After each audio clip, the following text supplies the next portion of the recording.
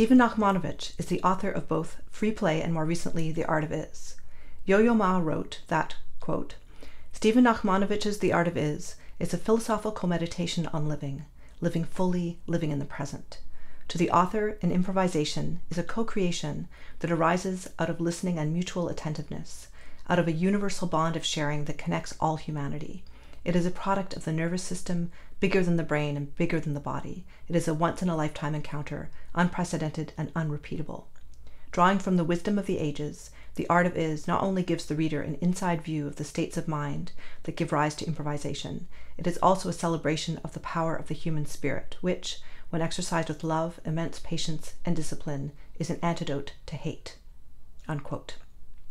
This was an amazingly inspiring conversation, extremely wide-ranging, including some musical improvisation.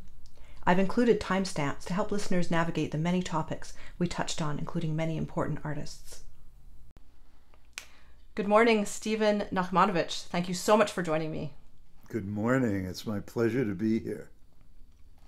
Many people will know you as an author, particularly of Free Play, which is an amazing book about improvisation in many forms, but mostly music. And more recently, you published The Art of Is, which I think is more about the importance of creativity in life in many different forms. Yeah. So we'll definitely dig into your writing and your ideas, and you're a performer. We're going to play some music. And I was surprised to learn you were a computer software engineer, and I was looking at your world music menu. I found that really interesting. Yes. Unfortunately, thank you very much. Unfortunately, the world music menu hasn't been updated in a long time, and the synthesizers that it worked with no longer exist. Oh. So it can't be updated, but I'd been fascinated by what you'd call the fundamentals of music, meaning going back to Pythagoras, whoever he or she was, and the idea that the perfect whole number ratios of string length or vibrating column or whatever are the basis of all the tones in all the cultures. And there's so many scales and so forth. And so the world music menu enabled you to just flick a button and go to Bali or Japan or India or ancient Greece and play on a MIDI keyboard the scales of those cultures. Mm-hmm. And you've written about the importance of studying different music theories. As a Western classically trained violinist, we just did the one type, but Right. You studied Indian music for a while? I did. I studied Indian music for quite a while, and I have always adored it.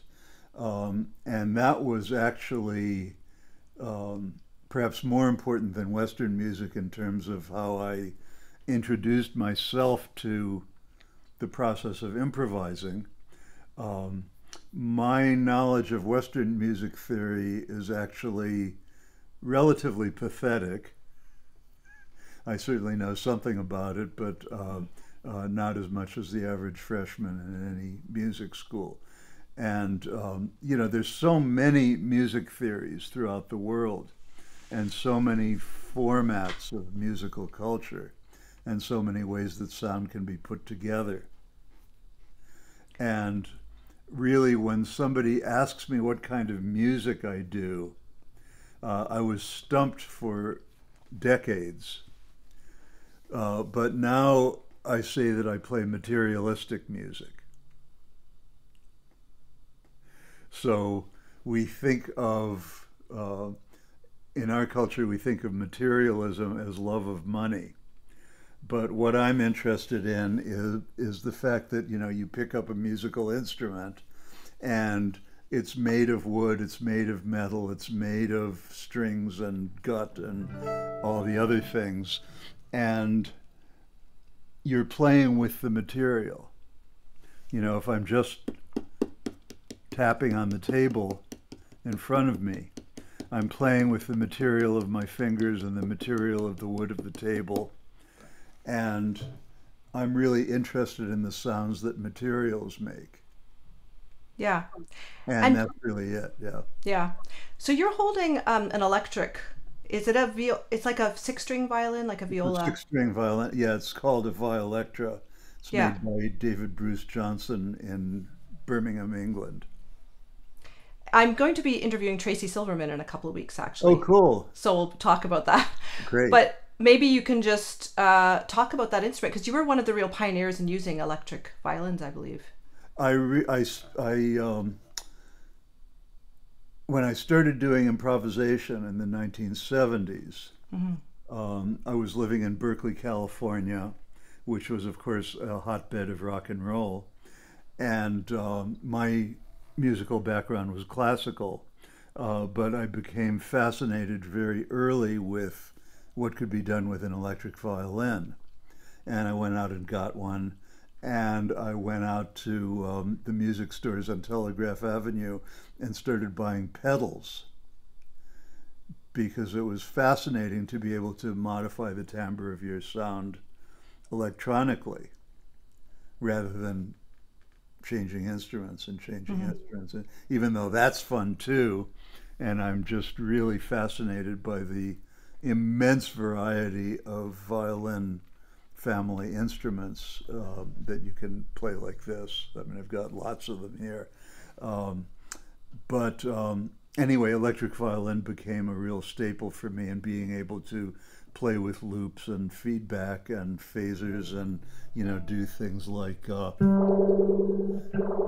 play through a phase shifter and echoes and all the things that you can do was so fascinating to me. So that I've been doing that since the 70s. And since then, I've gone through a lot of electric instruments. This is really the best one that I've found so far. It's really wonderful. This particular one Dave made for me, I got one of his other instruments, which I really, really liked. I still have it, but it was kind of on the heavy side. So I wrote to him about making one that was as light as an acoustic violin so that it could be played comfortably. And I had a gig in Birmingham, England, so I went and visited him, and we sat together and worked on the design a little bit, and it was really great fun seeing the instrument appear a few months later. Yeah, I'd be really curious because I mean, I had an electric violin for a while, but it was so heavy, so Yeah, uncomfortable. I just, yeah, didn't yeah. like it.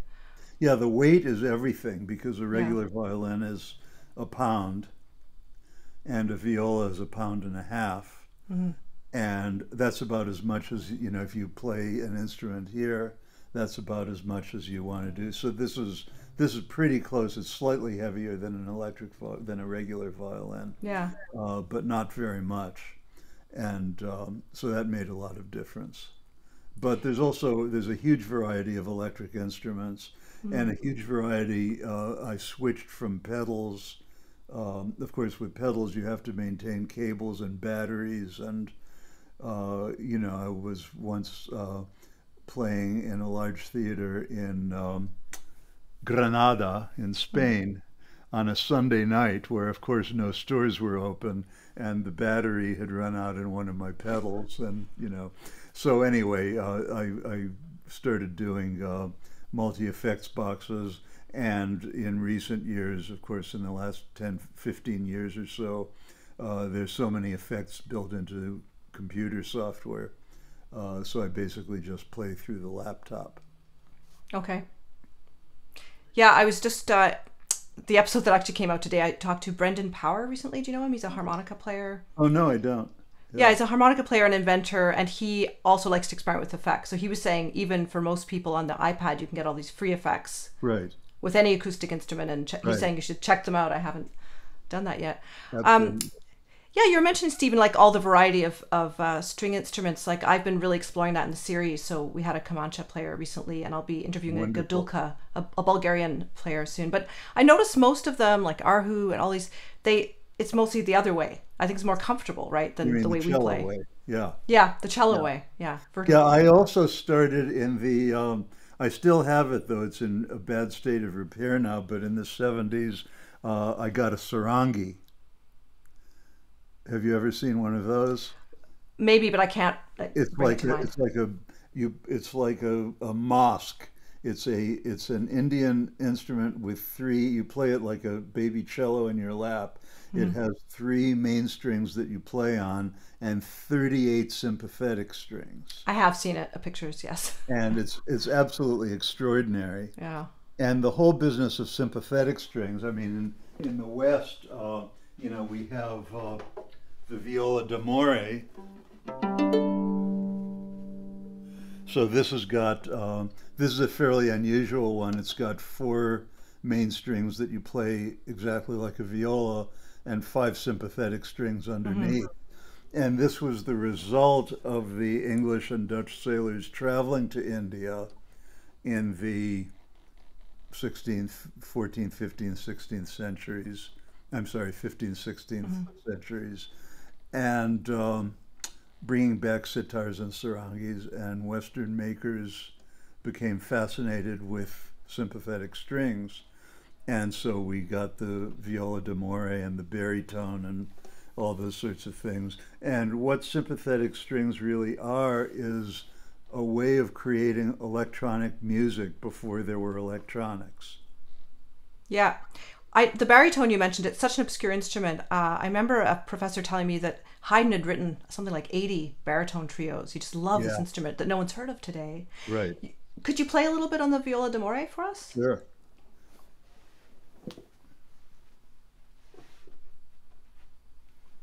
I mean, it's great that there's so much kind of second-rate Baroque music written for viola d'amore, but it's really best heard, like viola d'amore means viola of love, but it also means viola of the Moors, which was the Europeans' generic name for all the brown-skinned people who lived to the south and east of them. But it's also, the love part of it also means that it's an instrument that's meant to be played close up to your lover, because you can only hear the sympathetic strings really clearly when you're right next to them. So it's great to have the microphone right here.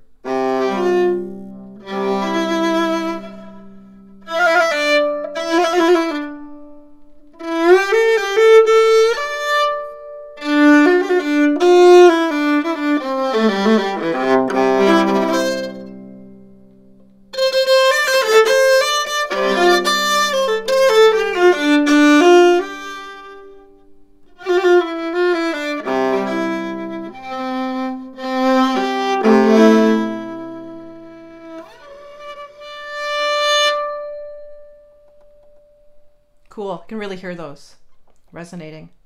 My very first episode, exactly a year ago, was with Kirsty Money, who's a nickel harpa player. Oh, you know, cool. It's all about the resonant yeah. Strings. So we started talking about your life as a computer software programmer. I know you paid the bills for a while doing that. Oh, yes. Was it hard to balance all your creative work with having that job, or could you make the hours work for you? Well, I did make the hours work. I mean, I was fortunate enough to have acquired computer skills back in the days of punch cards and COBOL and Fortran. So in some ways it was like being a waiter or a waitress to support my work, but I could make much more per hour, so I didn't have to spend all my time working for money. Yeah. And that was really great. So yeah, I mean, it's hard to, so-called work-life balance, or whatever it is, I call it sacred and secular. Sacred work and secular work. And in fact, I have sacred desks and secular desks, and have had for the last, I guess, 40 years. So that's difficult, but no matter what your life situation, the plumbing breaks and you have to get that fixed, and people get sick and you have to deal with that, and you pay your taxes and you have to pay your rent and so forth. So every human being who's interested in something, whether it's music or poetry or science or engineering or whatever you do, has to spend time taking care of business. Yeah. And business also can have its sacred dimension. And you can learn things from fixing the plumbing that feed back into your art. Mm-hmm. Which again is why when I talked at the beginning about playing materialistic music, part of the material isn't just, the wood that the instrument is made out of. It is also the material of your life and how you arrange your house and how you arrange your time and what you do, what you don't do, what limits you set. Mm-hmm. That's material too. Yeah. It's wonderful to use words in a completely different way. I mean, I'd read about in your book about this way of talking about materialism, but even when you said it this morning, I sort of recoiled, right? Before we leave the whole software thing, I was thinking about, because you wrote another program that relates to synesthesia, where music is depicted visually. And do you yourself have synesthesia? I do. I don't have strong synesthesia. Mm-hmm. I certainly, when I was young, half a century ago, I had plenty of psychedelic experiences, which contained a lot of synesthesia.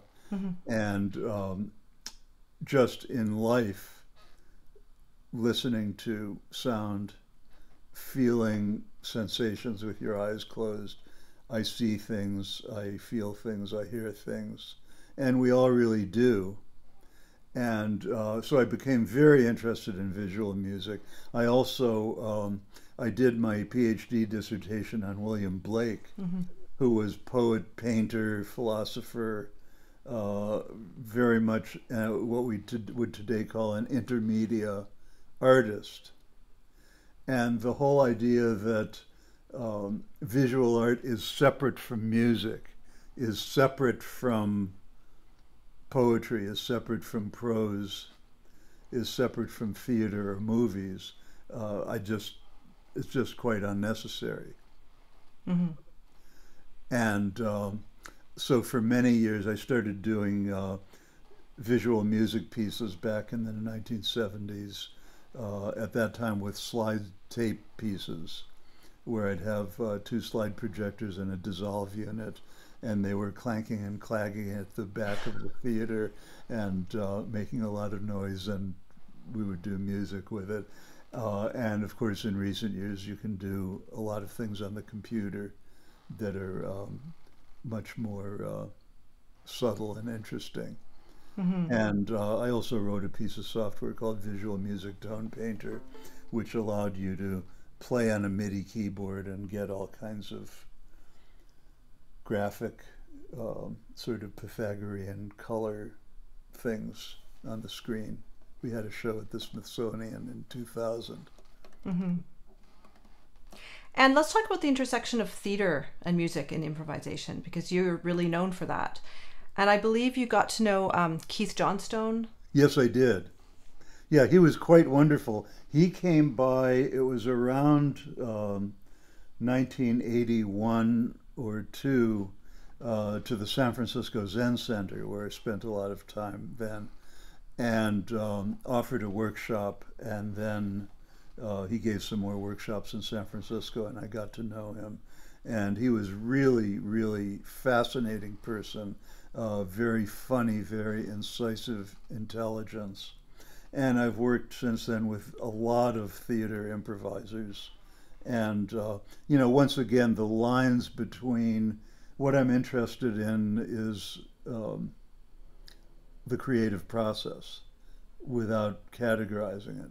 So the lines between theater and music and dance are not that significant. And I've done a lot of workshops with mixed groups of musicians, actors, and dancers.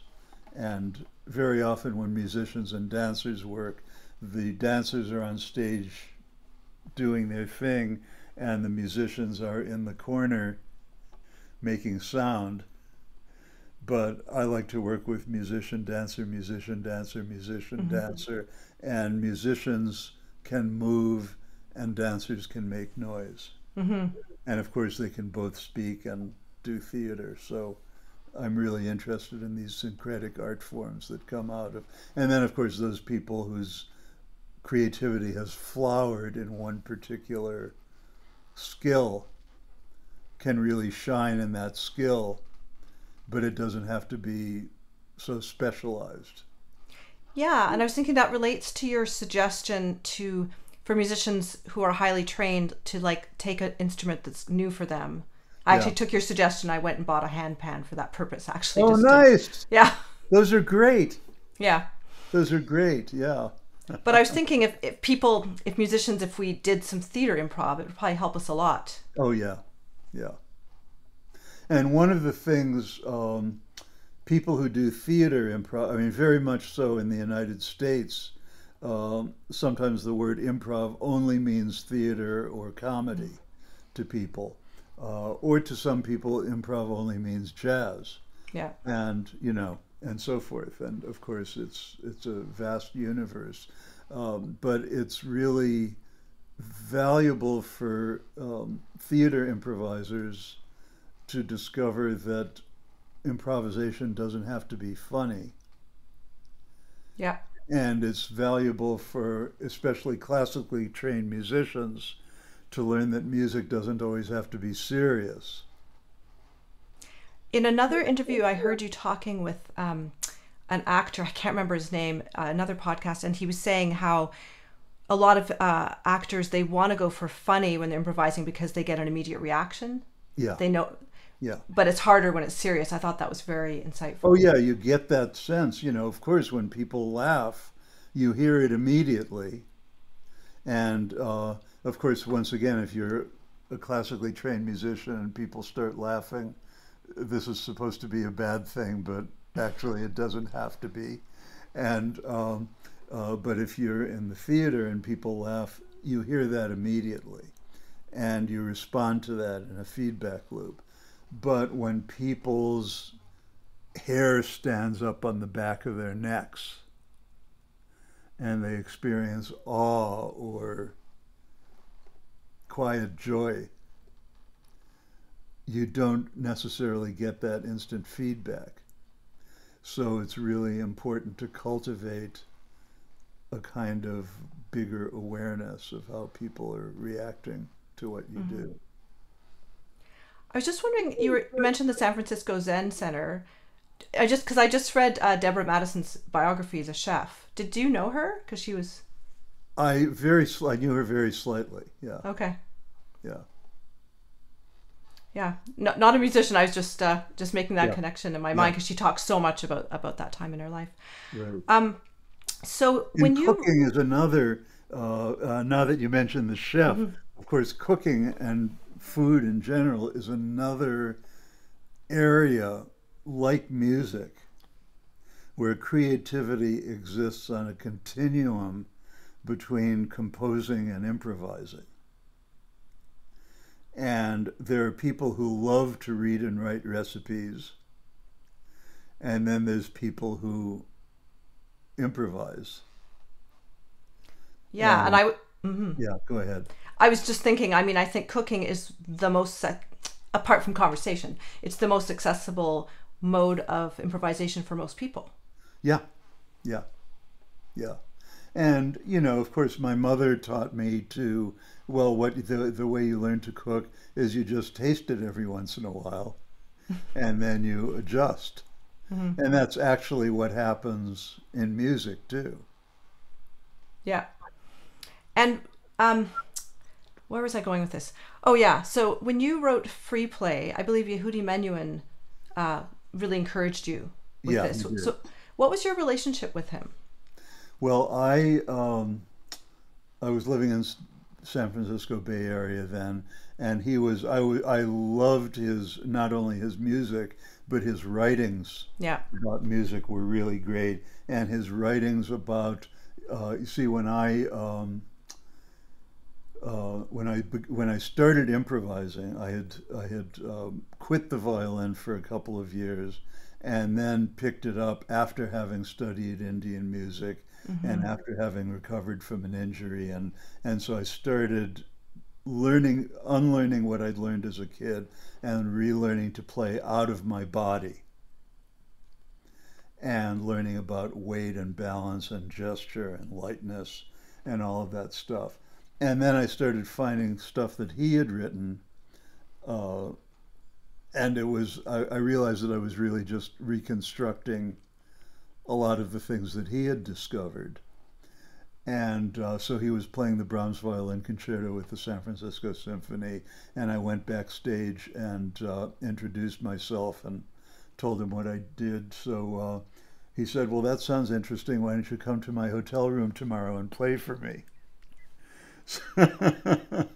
So I practiced a lot that day, and I went to his hotel, and we had about a 5-hour conversation. It was really extraordinary, and became friends. And I saw him from time to time over the years after that. He invited me to come teach workshops at his school in England, and he was really.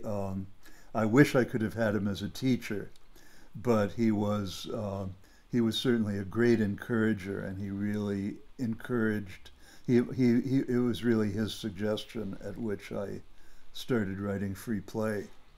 Yeah. And he was very, very supportive and encouraging to the work that I was doing, and wonderful person. I only met him once. He was quite elderly. He was conducting at McGill where I was going to school, and the presence, like his sense of, I don't know, just his presence was amazing. And I'd read all his books when I was a kid as well. Yeah. What did you play for him that day when you met him? Oh, I improvised. So I was wondering, yeah. Yeah. And I'd read, you talked about you had this injury and you had to relearn.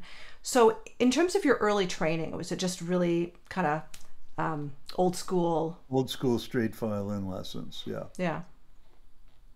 Were there things from those early lessons that you have kept with you, or did you really have to reject so much I of it? had to mostly reject, though interestingly enough, my teacher, I after I had grown up and transformed my life and become the kind of artist that I am, I had moved back to Los Angeles for some time and spent a lot of time with my childhood violin teacher, who at that point was elderly and didn't play very well, but he became a photographer and still taught violin, and he really had an incredible sense of what art is. Hmm. And so I think I may have, even though the strictly how do you play the violin part of the lessons was something I had to outgrow, the sense of being an artist was there with him, and I really appreciated that. So did you go to India to study music, or was it in the No, I'd States? never been to India. Hmm. I did go. I became. I'd been interested in Indian music, but before, but after I finished grad school, I um, spent a year living in Switzerland, in the Okay. French part of Switzerland, in a small town called Yverdon, and it was outside of Lausanne. And I happened to bump into an Indian tabla teacher named Shashi Nayak, who taught tablas in Geneva. So I ended up taking lessons from him Hmm. for that year and really started to learn something about the structure of Indian music. And then when I came back and was living in Berkeley, there's a sort of vibrant Indian music community in the Bay Area, and Ali Akbar Khan had a school in San Rafael, and I took lessons from him, and he was quite remarkable also. Were you playing Indianized violin, or were you playing tabla? Were you I was singing? playing violin. Okay. Yeah, And for the rhythms, were you vocalizing yeah, when you first learned? yeah, yep. Din din dagetititun na kata kata titidin kata titidin titidin. That's so great. Yeah, that's It is something. so great. Yeah. Um, so I was thinking, you wrote The Art of Is actually right before the pandemic, Yes. but it's so, I mean, I bought it early in the pandemic and took a long time reading it and making notes, and it was so helpful. And it was really a perfect book for the time we've been living in. One thing, I think it was in that book where you talked about no solo is solo. That's right.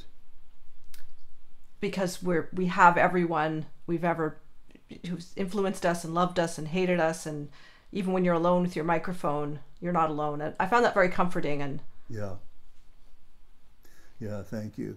I mean, it really, The Art of Is, in a sense, Free Play and The Art of Is. Free Play is about the creative process from the inside out, and The Art of Is about the creative process from the outside in, and from the sense of community and ecology and our connection to the wider world and to the people that we share the world with. So you've been a practicing student of Buddhism and a Buddhist for over 40 years, I believe? Yeah. How did you get into that world? Well, I was, like a lot of things that I've learned, I learned about it intellectually first and then in the body. So I'd read, again, being a child of the 60s, I'd read a lot of Buddhist and Taoist philosophy. And that was very interesting to me, but it was separate in a way. And then I spent many years working with my lifetime teacher, Gregory Bateson, the anthropologist and philosopher and biologist and many other things. And he was English and very much an inheritor of the 19th century British biology tradition, but applied to pretty much everything in the world. But he had a very strong affinity for Buddhist philosophy and had a strong affinity for Buddhists. And one day I was at Gregory's house in Big Sur, and there was a young American Zen priest there giving a little talk. And he used the word practice. Now, I'd heard the word practice a million times in reference to Buddhist practice, to meditation and walking and everything else that we do. But somehow when he said it that day, it kind of hit me between the eyes because I realized, well, I'm a musician and I practice a lot. And it made the practice of this join with the practice of sitting still on a cushion. And what was really important was the idea that, in the West we have the idea that you practice an instrument to get better at the instrument, so it's still you, but now you have more skills on this. And the Eastern idea of practice is to affect the person, the total person.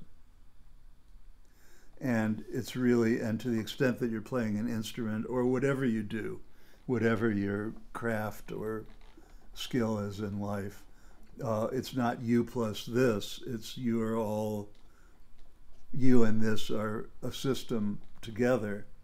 And practice means becoming comfortable being in the world that you're in and breathing. And so that was very interesting to me. That was just that day when he said the word practice, it connected a lot of patterns for me. And so I started really going to Zen Center and sitting a lot. And so that really was the basis of, that was the basis, that's what I was sitting on when I was beginning Free Play. Okay. And when you're in I do a little bit of meditation, but I've never done a group meditation. Yeah. It must be so different. It is. It's actually so much easier. And I'm saying this from my house in the country in Virginia, where I very, very seldom get a chance to. I sit with my wife quite often, but there's something about sitting in a large group where it's actually much easier to maintain your stability for a long period of time just because there are other people there doing it also. And in the San Francisco Zen Center had three places, three facilities. One was in this beautiful place in Green Gulch out in Marin County, and there was another Tassajara down in the Monterey Mountains. But the one in San Francisco was right next to the freeway. And it was right next to where, there were 2 or 3 freeways that were intersecting and heading at rush hour towards the Bay Bridge. And so very often, if I was living up in Marin County and I would drive down to San Francisco to do whatever I was doing that day, and then rather than drive back in rush hour, I'd go into Zen Center and just meditate with the folks there at rush hour with all this noise going on. But since there were 40 of us sitting and meditating, we were completely impervious to the traffic noise. Where if it was just me sitting by myself, I would have gone nuts listening to that traffic noise. And when I started writing free play, I was at an artist colony in the Southern California mountains called Dorland Mountain Colony. That was, I was living in a tiny little cabin. There were 4 cabins spread out over the land about half a mile apart from each other. And there was no electricity and no phone. And of course, it was long before the internet.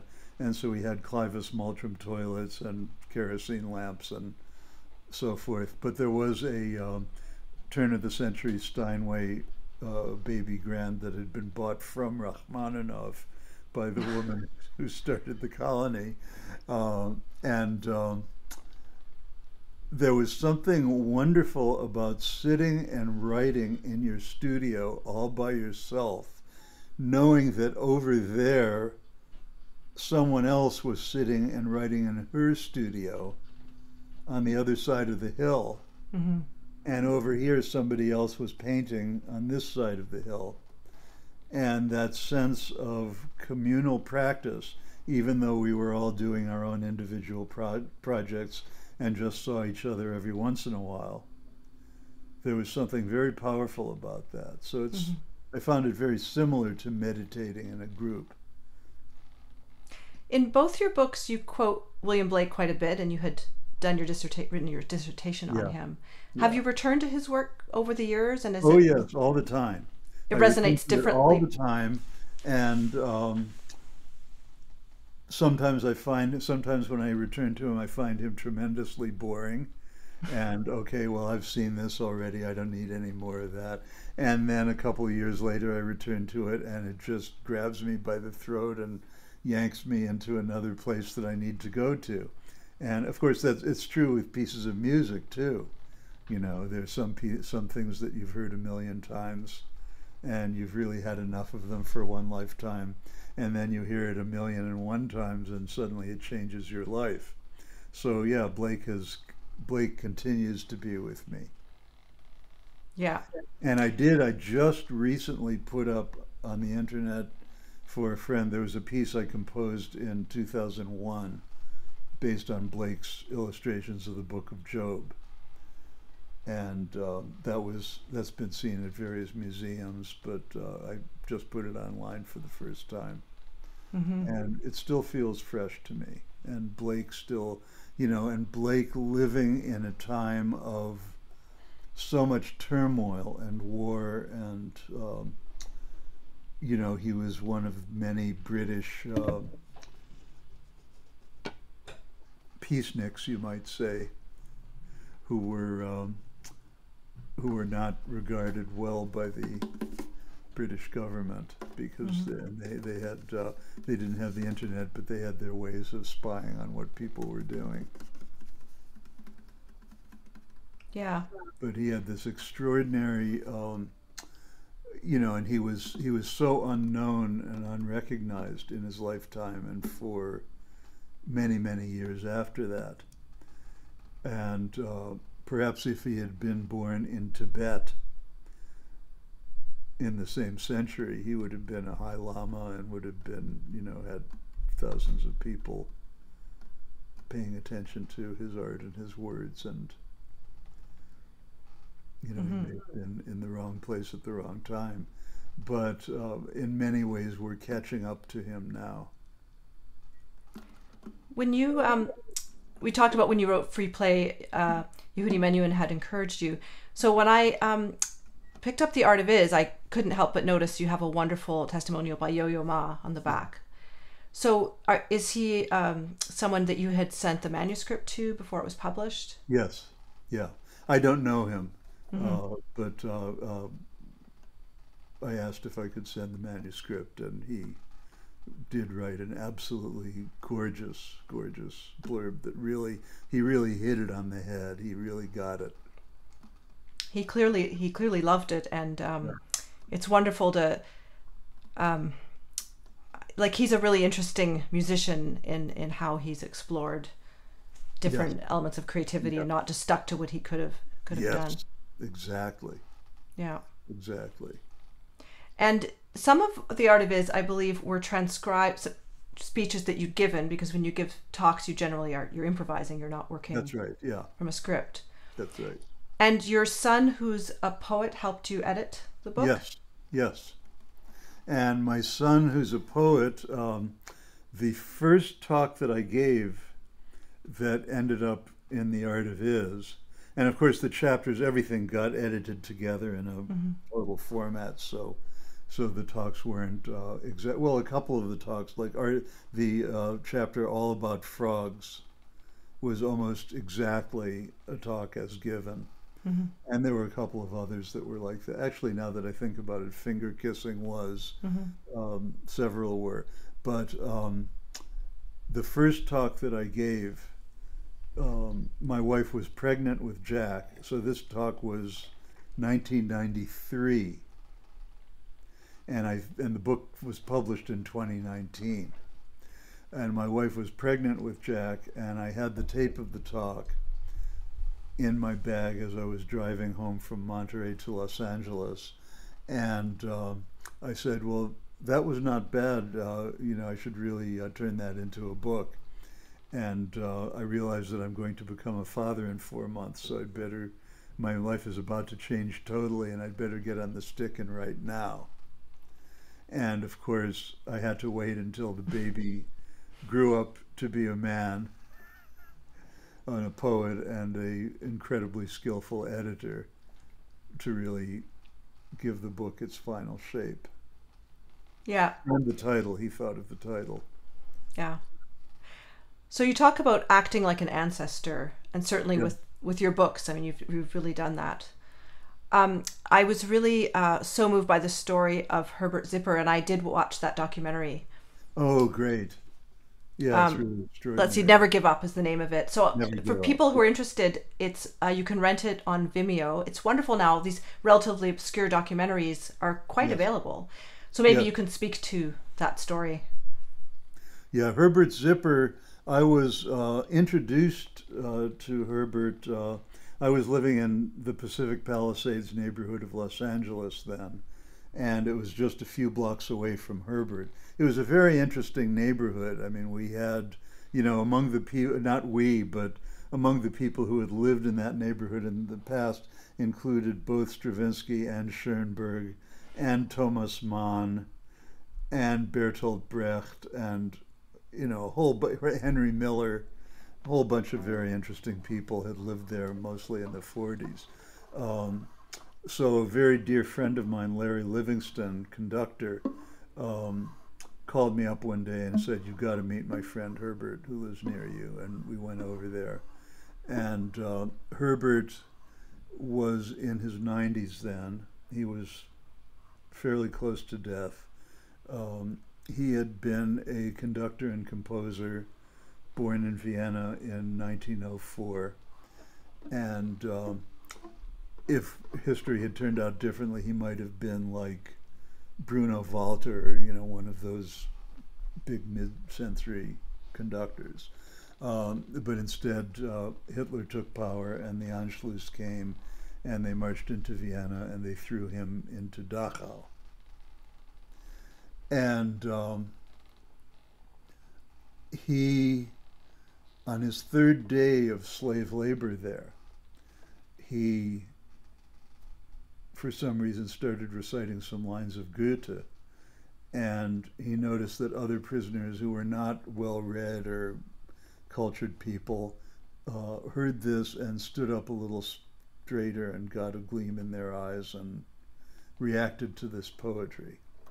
And he got the idea of starting a clandestine orchestra. He found a bunch of musicians who were prisoners in the camp, and he started writing pieces. They were not extraordinary pieces, they were just songs. And they performed them in the latrines, and they'd have sentries posted to see if the SS sentries were coming so that they could scatter. And he wrote some songs that jumped from camp to camp, and he did what needed to be done in that place. And this was actually before the war started. It was just before the war started, and his father had escaped to London and had some money and managed to bribe him out of there. So he gets out of there. He was in Dachau, then Buchenwald, and then makes it to London. And then he gets a job offer to become conductor of the Manila Philharmonic. So he goes, you know, oh goody, the Philippines, that's as far away from Nazi Germany as you can possibly get. So he went to the Philippines, and then almost immediately the Japanese invaded. And once again, he was in the same boat. You know, he was a prisoner of war. He got the musicians to bury their instruments in farmland in the countryside and so forth, and made it through the war alive. And when Manila was liberated in really terrible, gruesome battles, he got MacArthur to organize the musicians to come back together, the third of them who were left alive, and perform the New World Symphony and the Eroica Symphony. And then he came to the United States, and he was one of the people who started the Artists in the Schools programs that we have now.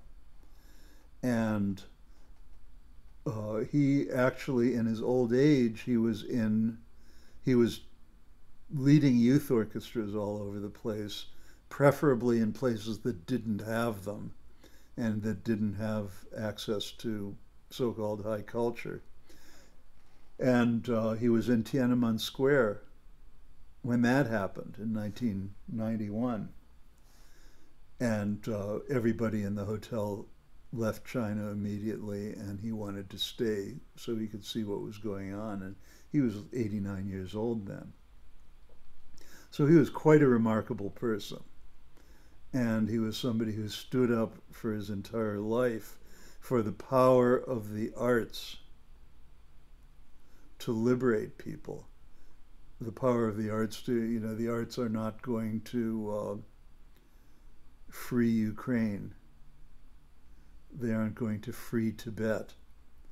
But they are going to make people sit up and be more human and persevere and realize what it is that they're trying to do here on Earth. Yeah, and in that in this little documentary, Never Give Up, this kid asks him, how do you read music? And I think his answer was something like, anything, even if it's difficult, anything you want to learn, you can learn if you really want to do it. Yeah. Yeah.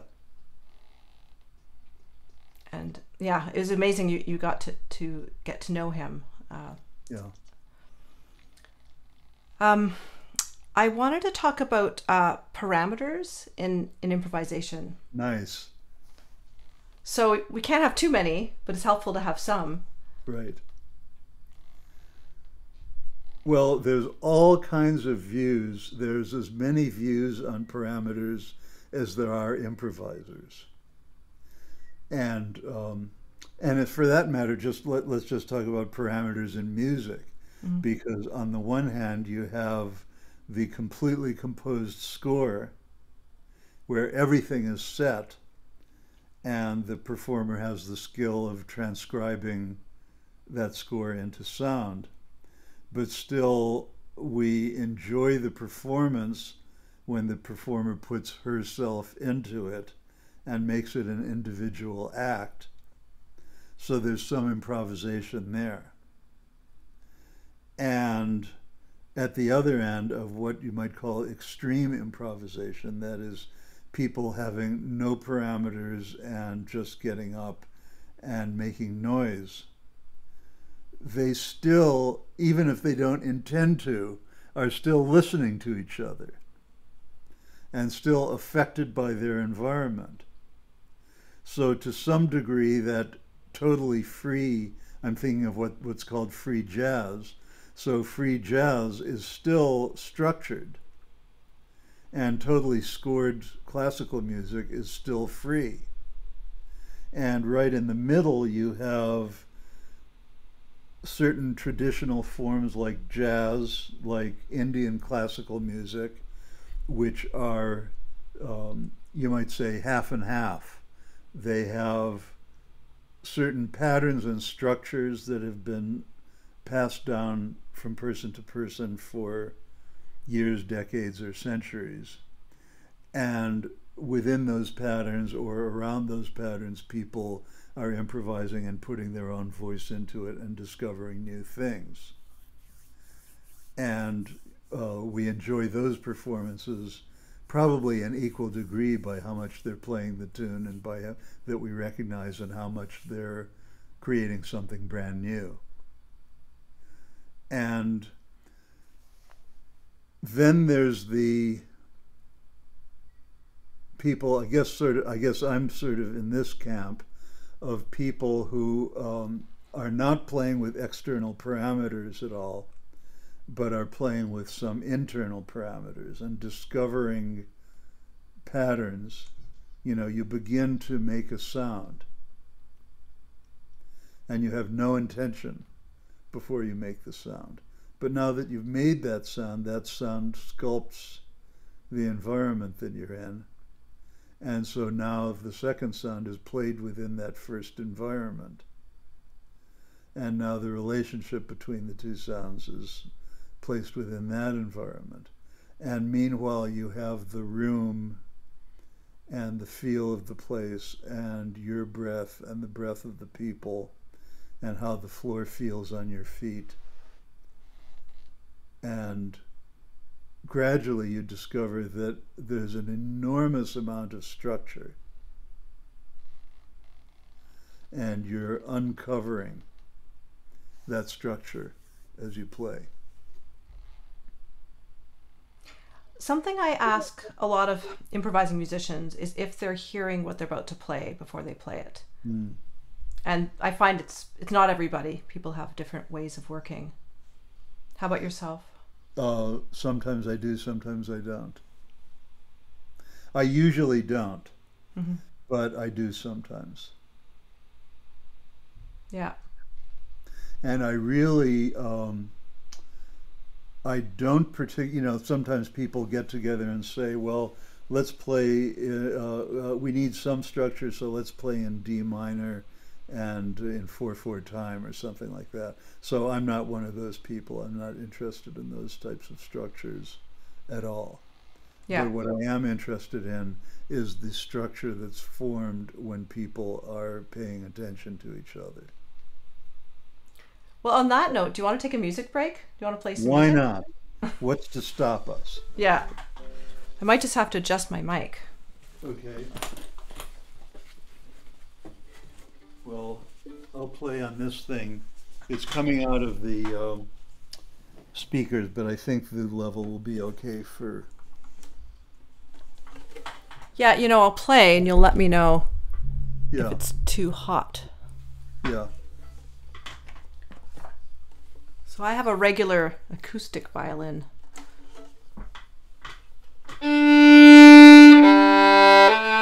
Is that too loud? I can turn it.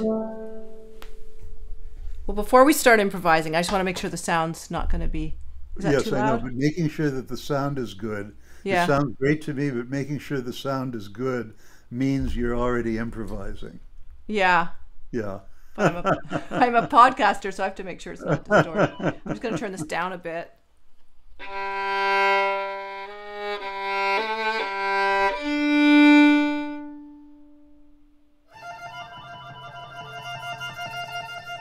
My phone is ringing over there, so I have to play with that too.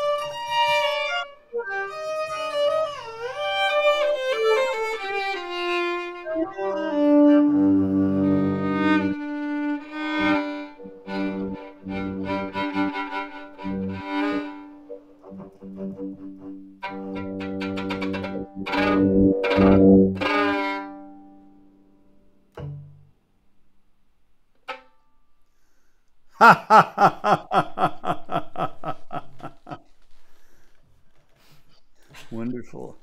That was fun.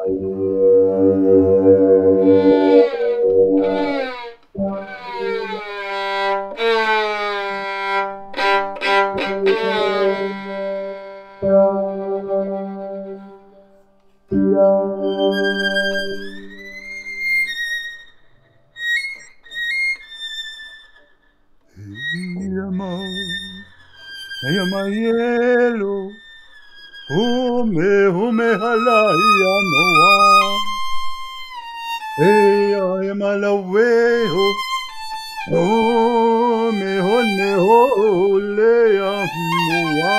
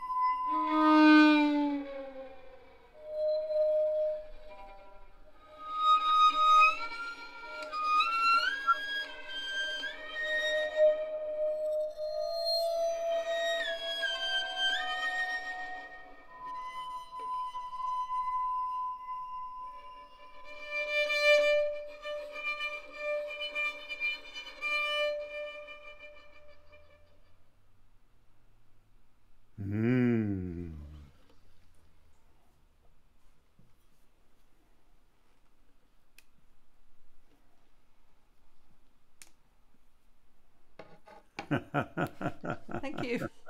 Thank you. Love the water phone. I played one with Jesse Stewart a few episodes Oh, ago. cool. Do you know him? No, I don't. I mean, I know who he is, but I don't Yeah, know. you should meet him. It was interesting because with him we were talking about how when he went to university he was studying both visual art and music at the same time, and his art professors were very supportive, but his music professors not so much. Yeah, yeah. So I was just thinking, I know there's always more things I wanted to ask about. We talked, one thing we didn't discuss that I'd love to discuss with you a little bit is somatic awareness. I believe you've studied Alexander technique and maybe Feldenkrais.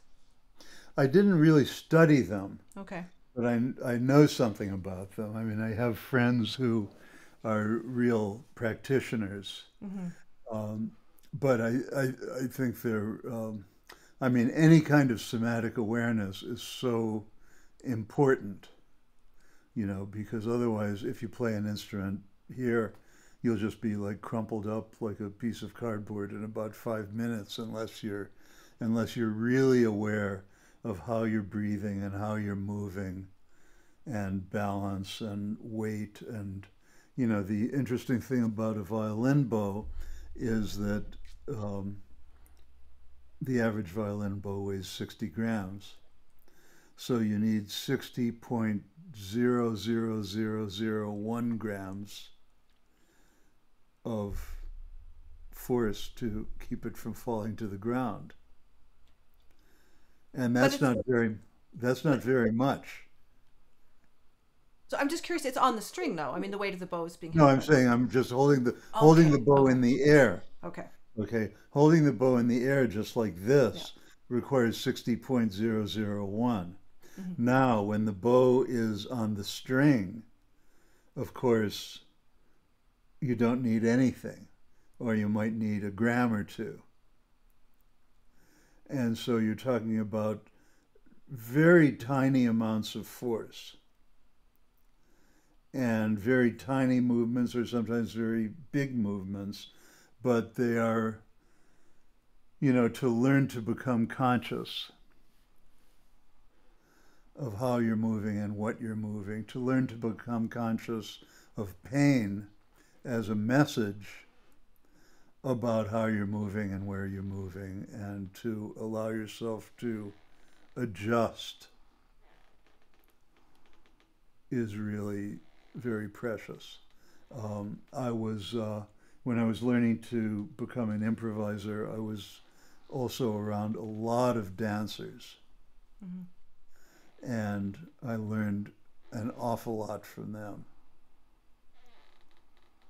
Yeah, I was going to ask you actually. I mean, it was partly your meditation practice that's helped you with that awareness, Probably or meditation practice, but also I was around a lot of dancers, okay. and a lot of and the first concerts that I gave as an improviser, I rented dance studios and often did duos or trios with dancers, and learned to move myself and so all these things, the bow, the violin, whatever instrument you're playing, whatever weight you're carrying, you can learn to carry it very lightly with very, very little effort. And when you experience effort or when you experience pain, that's great because those are messages about what you can let go of. Yeah. And you can often you can do so much with less. And that applies to sound also. When people are improvising together and they want feedback from me, 90% of what I have to say is play less because there's so much information there. There's so much information in your neck, there's so much information in your hips, there's so much information in the sound that your partner is sending to you. And you can process that information at your leisure. You can act as though you have all the time and all the space in the world. And developing a sense of ease, I think, applies Yeah. to people in daily life, whether they're Yeah. musicians or Yeah. I think it was in The Art of Is that you had a beautiful image of just dialing up or down in terms of your Yes. your Yeah. receptivity. I love that. Yes. Yes. Certainly as a performer, when we get very nervous, our focus can get too narrow, and it's Yeah. so important to have that broader Yeah. awareness. I'm always reminding myself of that. Yeah. And when you're in a performance context, you're often concerned about impressing people. And that adds a whole factor of tension into your body. Yeah. And so you just learn to spot that and dial it down. And I mean, everybody is, you want to give the people, if you're a performer, you want to give the people their money's worth.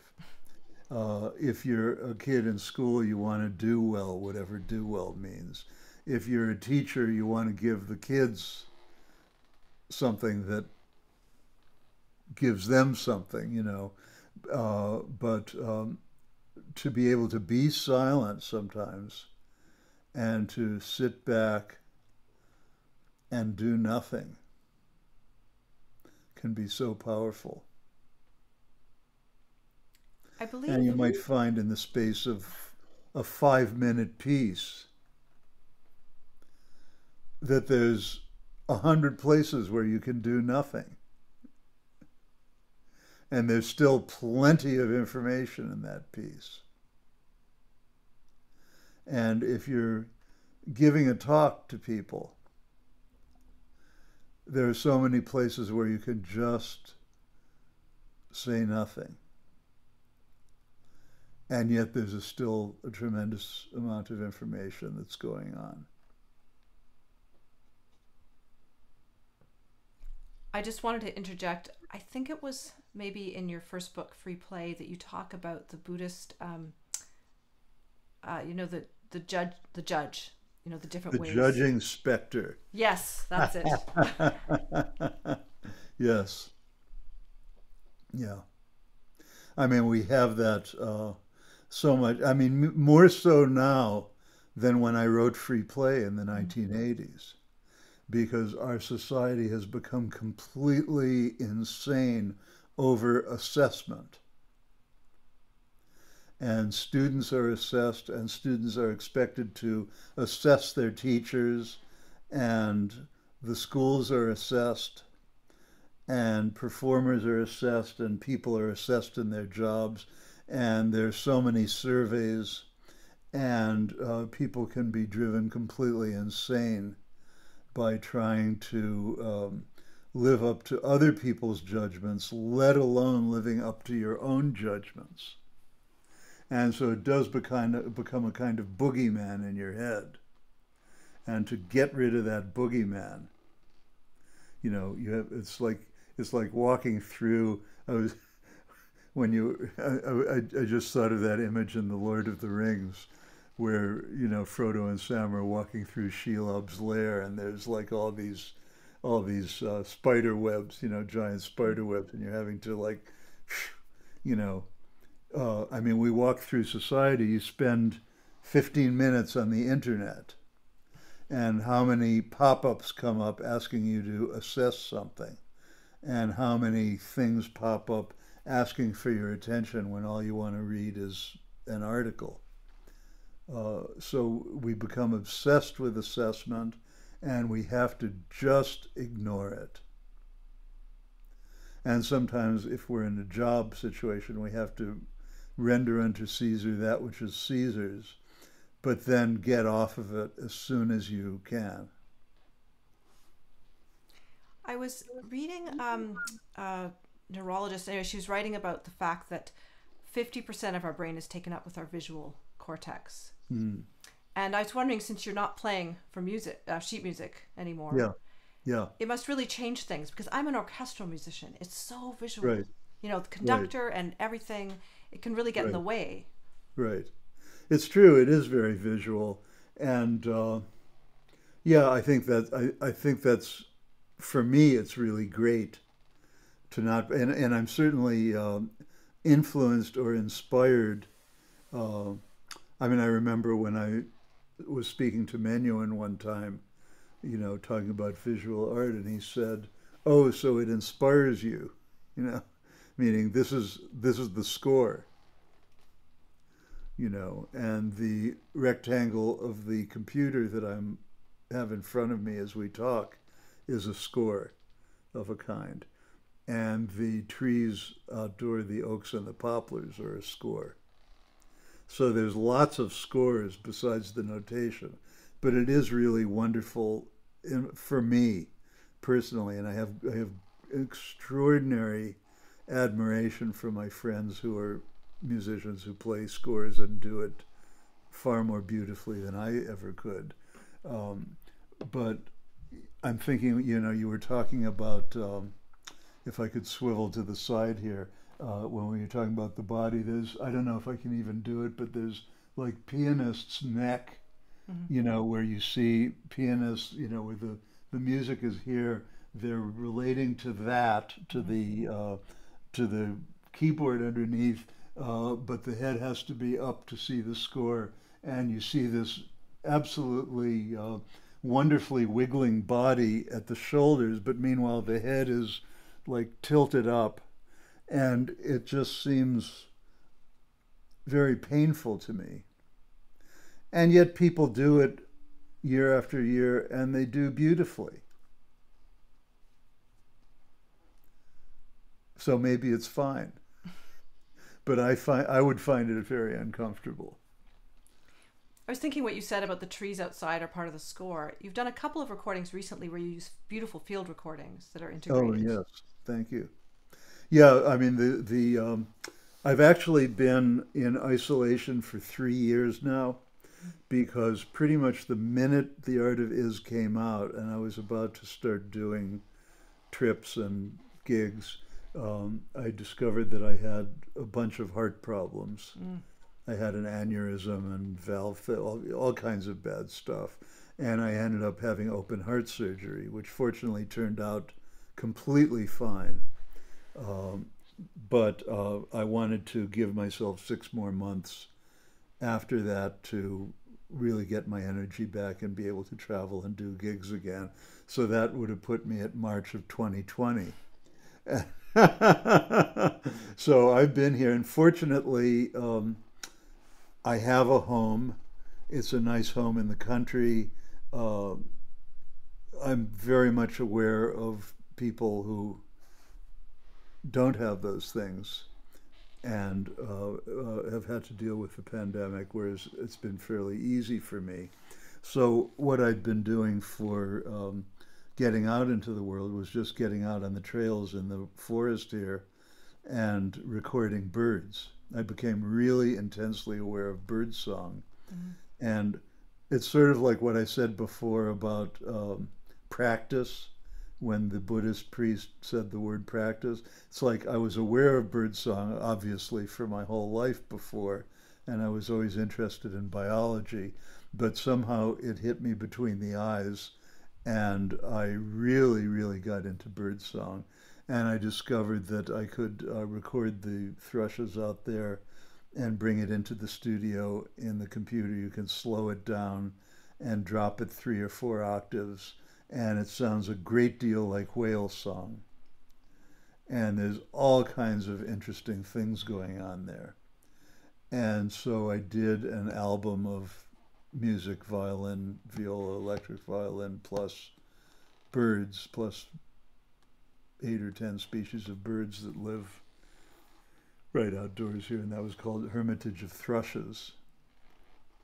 And then I teamed up with a good friend of mine, David Rothenberg, who's a clarinetist and multi-instrumentalist and improviser, but who's also spent years improvising with birds, with whales, with insects, with all kinds of creatures. So we did a remote album together over the internet, much as you and I are hanging out today. And then I started doing things with other people. So the whole pandemic period has actually been really fruitful for me. I've been very fortunate. I've had 3 albums of new music come out, and a 4th one is about to come out with another friend, a flutist, Ellen Burr, whom I'd played with for many years. And then another flutist. The album came out at the end of last year, Anders Hagberg from Sweden. So we were able to record remotely between Charlottesville, Virginia, and Gothenburg, Sweden. And that turned out really well. So the connection with nature and the connection with other people, even through this weird electronic medium that we find ourselves in, is very interesting. And now that I'm about to start traveling again and doing things in the so-called real world, I'm so aware of how much my practice has changed through this connection with birds and the connection with remote people and the kinds of dialogues that I've been able to have that I would simply never have had if it weren't for the pandemic, and if it weren't for us getting comfortable hanging out with each other over long distances electronically. So these recordings you made, were they done in this way, so out of sync, or were they done like you make a recording, then the person reacts to that? No, we'd play together on Zoom. Yeah. And of course the sound of Zoom is crappy, but we would each have, on each of our sides, we would be simultaneously recording with good equipment. And then we'd bring the recordings back into the studio here. So we'd have your side and my side and the Zoom video, mm-hmm. and you use the Zoom video to synchronize the other two and then throw away the sound from the Zoom. Yeah. And now you have a nice quality studio recording. And in some ways, it's almost better than recording live, because if you and I are playing together and I make a blooper, whatever that means in the context of improv, we just have to cut that part of the music out. Whereas in this context, it's almost like the way music is recorded in the pop music world in studios with separate tracks, so that if I make a blooper, I can just dip my sound down while yours keeps going. Mm-hmm. so the flow of the music continues all the way through, and then you can do little editing things like, then you can do editing things like taking parts of one of us and doubling it and putting it in another place in the track and starting to build up more multi-layered voices. Mm-hmm. And so, of course, when you start editing in the studio in that way, that starts blurring the line between composition and improvisation. Yeah. We were talking about the internet, and of course, this is one of the beautiful things about the internet. Yeah. But we got away. Actually, I did want to circle back to this Buddhist idea of the judgment specter, because I didn't really get you to speak to that. The big boogeyman in the head, who hovers over you and tells you that it's not good enough, that you're not good enough, that you'll never be as good as so and so, that no matter how many years you practice, you'll never be as good as so and so, that oops, you made a mistake. Isn't that terrible that you made a mistake? So I have this chapter in The Art of Is called Finger Kissing, which is the antidote to the boogeyman. And that comes from, there was this guy named Johann van Beethoven, whose little boy, Ludwig van Beethoven, was a talented little pianist. And the father was mindful of the example of Mozart, running around to the crowned heads of the world and entertaining them as a little kid. And he figured that little Ludwig van Beethoven would be the goose that laid the golden egg for his family. And so the father would stand over the son and whack him on the fingers with a big stick every time he made a mistake. So one day I was teaching a workshop at Juilliard where these students were far better musicians than I will ever be. And many of them had never improvised before, and they did absolutely gorgeous pieces. And then there was one that was like out of sync and weren't really listening to each other. And they were looking dejected and glum, and I could tell that Johann van Beethoven was in the room whacking them on the fingers. Oh my God, you made a mistake. You weren't perfect. And so I told them to go around and walk around the room and start kissing their fingers. So finger kissing is great. It's an antidote to the judging specter. Because believe me, we all have that specter roaming around inside. And of course, there's in our world of assessment and judgment that is present in schools and in the arts and in business and just about everywhere in life. The specters are inside and outside. There's nothing wrong with trying to do something, seeing something you did and trying to do it a little better, or adjusting it, adjusting your angle or adjusting the weight or something. Oh, I didn't like the way that sounded, so I can try it this way now. And now I could try it this way, and now I could try it this way. That kind of judgment is okay. But the kind of judgment that is about you're no damn good and you'll never make it, and there's only one right way to do it, and look at the masters who have come before you. I mean, there was poor Brahms who waited 20 years to write his first symphony because Beethoven was sitting on his shoulders. How could I ever equal that guy? Yeah, I've sometimes wondered if Brahms wasn't so neurotic, how much more music we would have had from him. Yes, indeed, yes.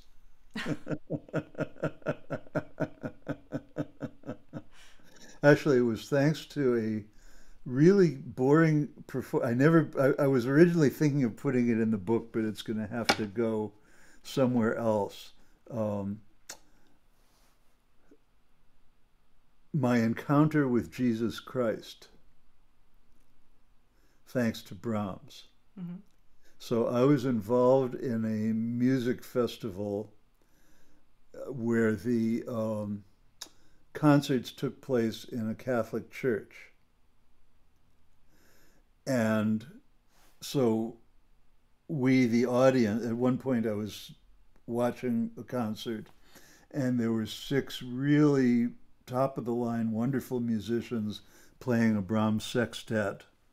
And they were so competent and so terrific, and it was so boring because they were just phoning it in, and it just, but I was like crowded into these pews, these hard pews with a bunch of other people, and I certainly couldn't move or, God forbid, leave. So I just kind of went into his trance, and I looked behind the musicians. There was a huge life-size crucifix. And it was one of these Spanish-style crucifixes, with the crown of thorns and the wound in his side and the blood dripping everywhere and this gruesome, long, pained face that was like tilted down like this. And I was looking at him, and suddenly he lifted his head up and he looked right at me and he said, "Don't be an asshole." And then he put his head down again.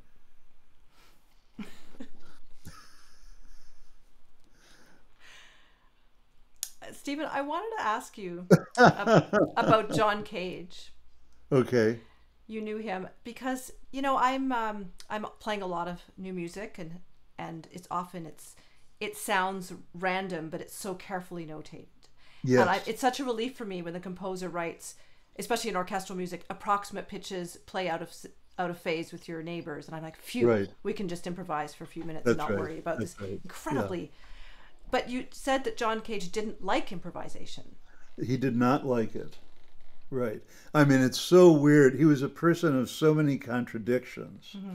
because his ideas inspired so many musicians and other kinds of artists who were into improvisation and all different kinds of creative expression. Mm-hmm. And so many of us owe him a huge debt of gratitude. But at the same time, he liked to control the situation. And I remember he had some interview about, there's actually a wonderful, you can find it online, there's a wonderful series of 5 close to an hour radio broadcasts that Cage and Morton Feldman did together in the 60s. Mm-hmm. Absolutely wonderful. And it was in one of those broadcasts where Cage was complaining about the New York Philharmonic, like Leonard Bernstein had invited Cage to do something with the New York Philharmonic. And they were given one of these sets of scores or instructions that had to do with approximate pitch and range, and were given a lot of freedom within the parameters that were set. And he said something to Feldman about how they just didn't like to do what they were, they just didn't want to do what they were obliged to do. Which was a strange word, because it's like you are obliged to be free. It's like at the beginning of Free Play, I talk about the ultimate double bind, which is somebody pointing at you and saying, be spontaneous, right? So they were obliged to be free, so they had to be free, but in the way that he was prescribing. But he was in a position to really inspire people to really be free. And he was very, he was contemptuous of Beethoven, and he was particularly contemptuous of Beethoven because, of course, there was the kind of cult of Beethoven in the classical music world, but the whole notion that people were in kind of in a jail of what they were obliged to perform and obliged to like. And yet he was also aspiring to be a composer in that vein. So there was a lot of contradictions there. And I said to him, so he said to me something about, well, he's very suspicious about improvisation and he doesn't really like it. And I said, well, he was also a very avid and accomplished mycologist. I was going to bring that up. And and I asked him, well, John, when you go in the woods hunting for mushrooms and you decide which ones to eat and which ones not to eat, do you throw the I Ching or toss coins, or do you use your feeling and knowledge of mushrooms? So he just gave me this big seraphic smile, and that was that was his answer, because he didn't like improvisation because it was based on because improvisation is based on feeling and impulse. Yeah. And I wonder to some extent, he was a person who was such a breakthrough artist. He was gay at a time when this was illegal, possibly. His mentor, one of his mentors, Henry Cowell, who was a extraordinary, prolific composer and teacher of composers in the 20th century. Henry Cowell was put in jail for several years for being gay and never really recovered from that. And I'm just speculating now. I just don't know. And I never knew John well enough to ask him, and I wouldn't have had this thought back in the 80s when I was talking to him. But I just wonder if the whole notion of expressing emotion openly and in public was something he wanted to avoid because it was dangerous. That makes a lot of sense. Yeah. Oh, so sad. Yeah. Actually, the mushroom thing was actually a much lighter thing. It's just because you tell that story in your book about why he got into mycology, which I thought. Oh, yes. So he got into mycology because, he was on the level of many university biologists and had an extraordinary collection of mushrooms.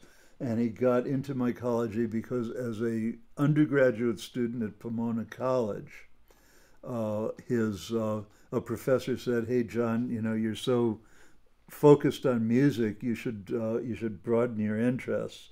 And so, already being John Cage, he got out a dictionary and looked up the word music and looked right above it and saw the word mushroom. And he said, "Okay, I'll learn about that." And he really devoted the rest of his life to really, really learning about mushrooms, And he was just fascinating person. So many contradictions, and perhaps the amount of his contradictions was in fact one of the things that inspired so many people through his work to do their own work, to inspire people to do work that doesn't look anything like his work at all, but somehow they feel they have the license to do it because he did his work. Yeah, it's interesting in terms of creativity and curiosity, that story about mycology, because it was like a random thing, like his music, he was into randomness, his parameters. But yes, you just pick something and you go into it deeply enough, it becomes fascinating. That's right. Yeah, That's and right. Yeah, he had a statement that he repeated many times that if you find something boring for 2 minutes, try it for 4 minutes, and if it's boring for 4 minutes, try it for 8 minutes, and then 16, and eventually you'll find that it's quite interesting. mhm. And the other thing that was inspiring about him was he took, I think he just audited a class with Schoenberg, and when he was young in L.A. And Schoenberg told him, look, you're never going to be a composer because you just don't have a grasp of harmony and music theory and all that stuff. And so John just said, "Well, screw you. I'm really gonna." I mean, he didn't say it to Schoenberg, but it's like, okay, if Schoenberg says that to me, then I'm gonna be a composer. And he was, and he busted so many boundaries. And I can certainly identify with that because my identification with Western harmony is so minimal. Mhm. But to be told that you can't do something because you don't fit the mold is a very, very powerful thing. I mean, my wife is a physician, and she was, when she was applying to schools, um, that was still in the day when there were very few women in medical schools. And she was told in an interview, well, are you sure you want to do this and give up having a family? And you know, so her response was basically, well, screw you. I'm really going to be a doctor now. Yeah. She works in palliative care, am I right? That's right. Yeah.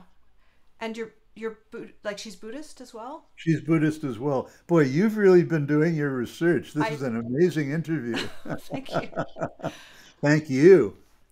So Yes, I she's yeah, she works in palliative care, and she's a professor here at the University of Virginia in the medical school, and we met through Buddhist practice. The Dalai Lama did a series of teachings called the Kala Chakra mhm. initiation in LA in 1989, and that's where we met. Oh wow. I was thinking because you had this very scary episode with your open heart surgery recently Yeah, and how but she must have a different perspective than most wives in terms of working with people at the end of life and having that Buddhist yeah, grounding. yeah.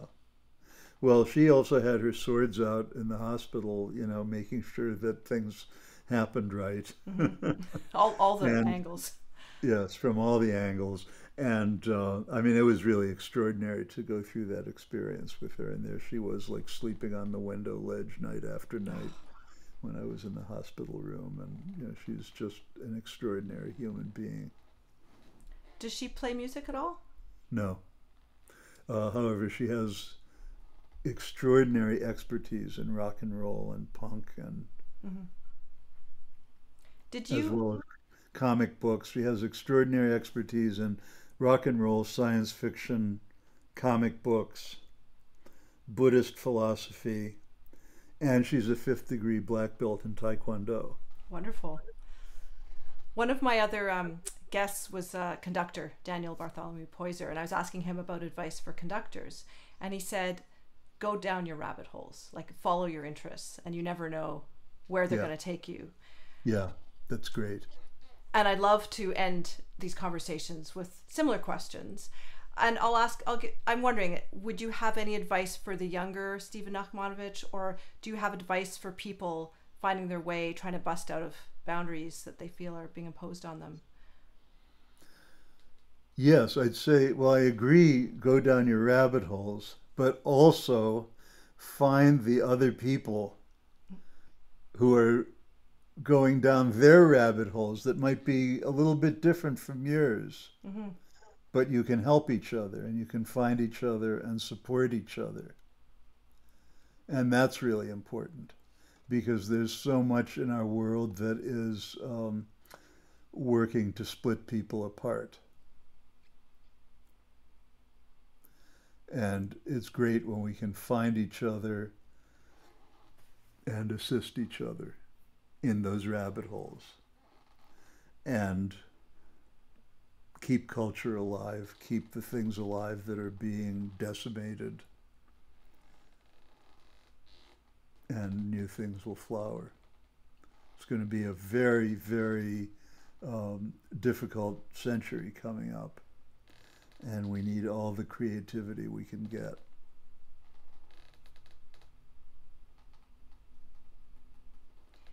We do. Thank you so much for your wise words and your generosity today. It was just an honor to meet you.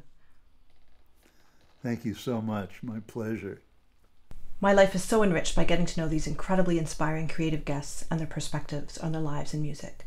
Please follow this podcast and sign up for my podcast newsletter to get sneak peeks for upcoming guests and find out about newly published transcripts.